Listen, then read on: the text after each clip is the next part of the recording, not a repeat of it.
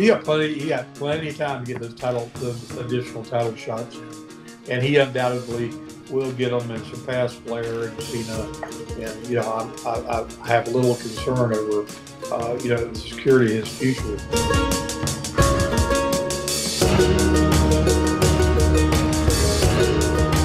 And then you finish it off with Orton and Gunther, and that was a solid old school wrestling match. And the people in Berlin were just so into it. It was fantastic. They did a great job. I sent Triple H a little note. I said, "Fantastic pay-per-view, the best one I've ever seen." Of course, he didn't answer back yet, but I bet he bookmarked it though. He's got it. He pinned it at the top. No, you have to give him credit. I mean, that was sensational. Yeah. Oh man, it was. Yeah. Let's talk about that main event: Gunther versus Randy Orton for the WWE World Heavyweight Championship. Crowd was very much into it, very much into Randy Orton, very much into Gunther, and like you said, Greg, man, they told like a old school wrestling story. They got about 30-something minutes, I think, in total, and man, they milked it for every second that they had. I thought what they did. The pacing of it all was really, really great and made it stand out in itself. But they did that nice spot in the commentators table. I thought added another ripple to it, and then the finish. Wow, something special. Magnum, what were your thoughts on that main event match? Well, it was perfect because I mean everybody knows their role and their place. I mean, Randy just signed a 5-year extension on his contract, and he's firmly cemented to be the greatest of all time, and certainly Hall of Famer many times over. But the role he played in taking Gunther to another level, because everybody said, "Oh, Gunther's like yeah, Gunther has all those things, but if you don't have the guy to put you through all those paces and to make you through that contest the way Randy made him and telling that story, he took him to a place he'd never been before, and elevated him so high that it took nothing off of Randy. I mean, they could pick that up and have a rematch tomorrow. Anybody can get beat in a rear naked choke. And I like the fact that they made it like a rear naked choke. I mean, too many people are smart, watch the UFC, watch the stuff, and there's no picking your hand up 3 times. When you get in a rear naked choke, if it's on 15 seconds, you're toast. It's all over. And so it was just very believable, solid. Randy is so big and just physically intimidating looking, and moves still like a cat at 290 pounds that he weighs. I mean, you can tell he's very. I mean, he doesn't have the the trim waistline that he has had at 50 pounds lighter, but he's just monstrous in size. And Gunther needs that kind of guy to work with. Big, strong, rugged guy to tell that story with. So it was perfect. It was great, the show of respect they had afterwards. The extended hand, and and I heard a lot of people complain about, oh, Randy he's got to get. He got plenty of time to get those additional title shots in, and he undoubtedly will get them and surpass Flair and Cena. And I have a little concern over the security of his future, but he's showing what a valuable asset he is, and a true team player for the business and the well-being of the overall company. Because making that guy like he did is going to put more money in the bank for the company than anybody could ever imagine going down the road. Yeah. Oh my gosh, 100%. And it's neat to know that he signed for a long-term deal, and it creates already that impression in your mind. Wow, he's gonna beat the record. He's gonna have that going for him. So I think that's a good move to make that public and make it known. Greg, I wanted your more thoughts specifically on the performance of Gunther and what you think he adds to the WWE product overall now, like as the champion. And well, this big PA said it best, because Randy brought out the best in Gunther. Mm-hmm. And that was his role. And only real veterans of the sport, really know the whole psychology of it, can come up with that. And he laid it out for Gunther. And like you said, it brought Gunther up. You know, to me, watching Gunther before, yeah, he was a big rugged guy, but how far can they go with him? Yeah. Well, now he has been made the champion. They put that stamp on it, and now they can put him with anybody. I don't know if anybody else is going to have that kind of a match with him, but it'll awaken Gunther up to what he has to accomplish now in the ring, the way he has to handle it. It's a great line. You got Cody Gunther down the road. You got Roman Reigns Gunther down the road. I mean, you've got so many ways they can go. But again, it took him up to that truly, main event world's heavyweight champion player to where he's on a complete par with what Cody's doing with the, undisputed title. I like the way they've continued to elevate that world championship title because it's, thrown back to the big gold, to the 10 pounds of gold, to the heritage. It was so instrumental in building the business, and it's kind of an homage, to the past. So I really like it. It feels like a big deal. Feels like a big deal even more so now that Gunther has held it. And like he looks like that defending kind of Luthez vibe. He's got that, but he's like a foreign heel, but he's not playing the foreign heel to the extent of like, oh, I hate America, I hate all this stuff, and blah, blah, blah. It's more that he's condescending, but he's also credible. Like you believe him. And like he's very manipulative. You kind of saw that too, following up on Raw when it came to him and Sami Zayn. But yeah, overall, I wanted to get both your guys' thoughts to just on Randy Orton and what your impressions of in the history of the business as a legacy. You guys seen so many talents come and go. You've been in the ring with legends. You are legends yourselves.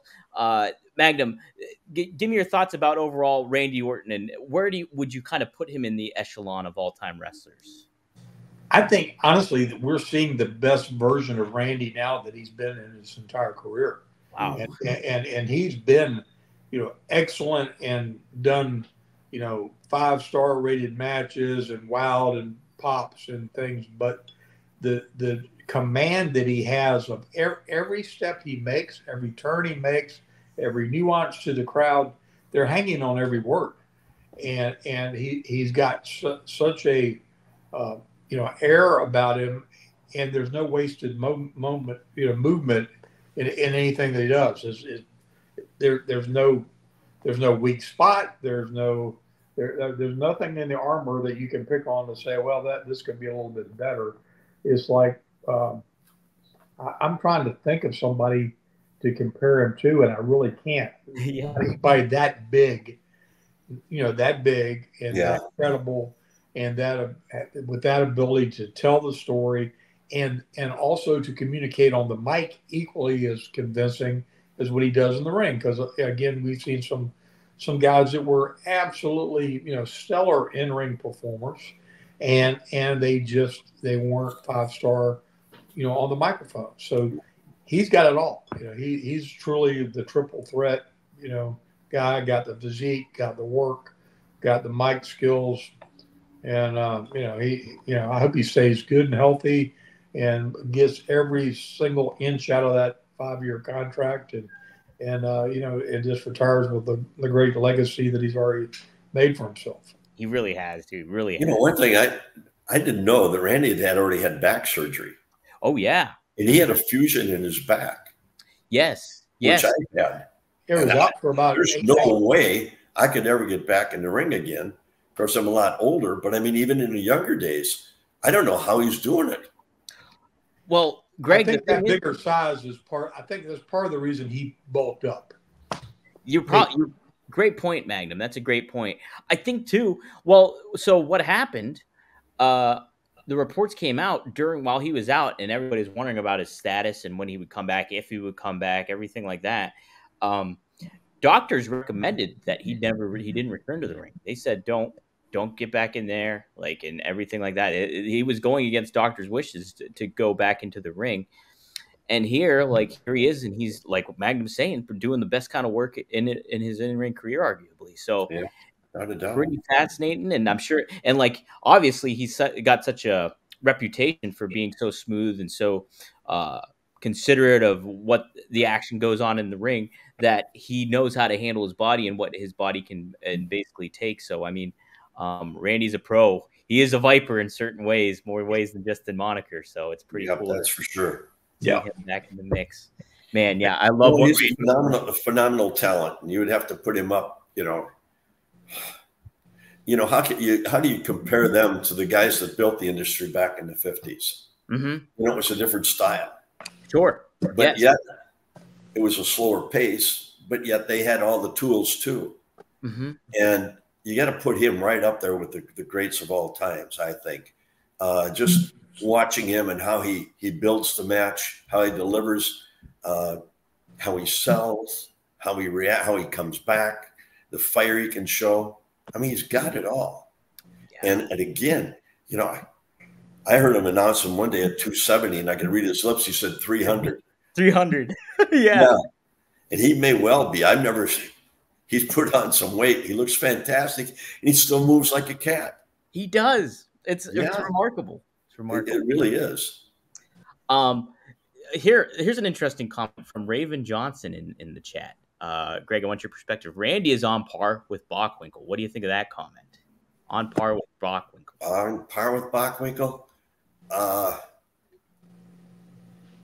would say he's probably better than Bockwinkel. Wow, there we go. How about that? I mean, Nick was good, really good. Randy's exceptional. Yeah, he is. And watching that match, prior to that, Randy is good. He's great.